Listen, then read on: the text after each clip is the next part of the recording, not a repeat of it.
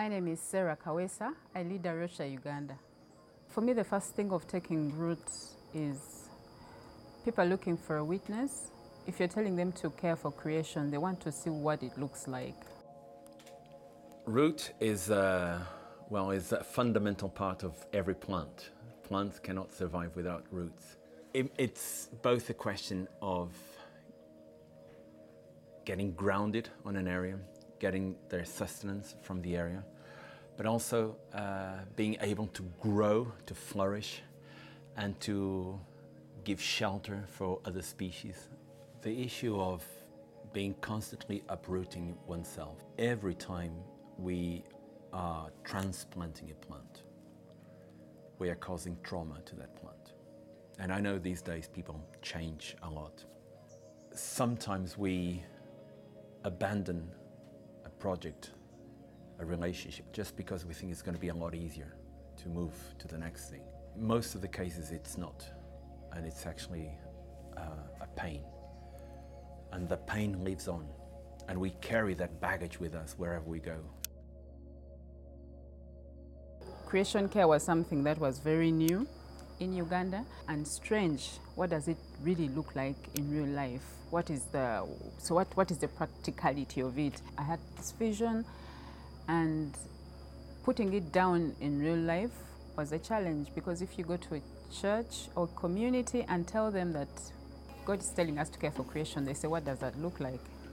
And so getting rooted for me was about living by example so that other people can at least walk in my footsteps, but also inspiring other people, given the fact that in Uganda our population is very young.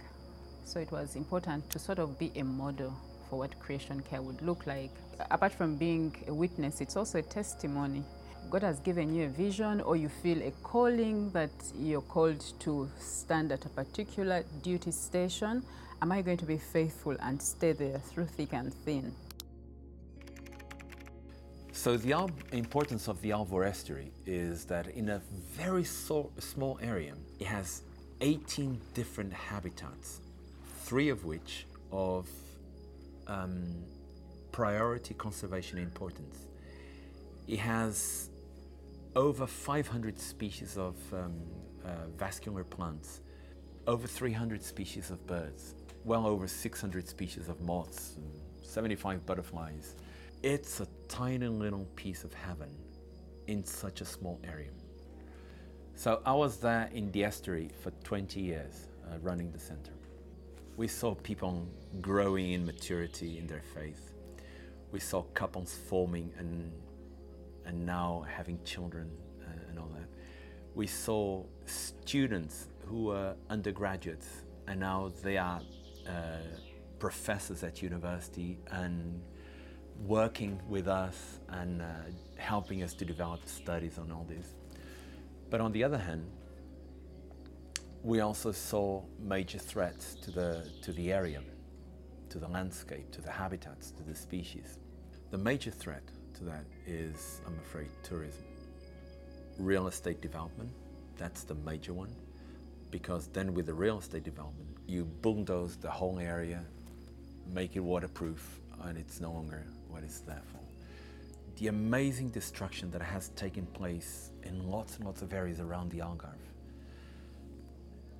has not touched in a dramatic way that area. The place is still very much probably as it was 2 centuries ago. I'll share a little story from a university professor. He once said that the fact that the Alvor area remains as it is, it's a miracle.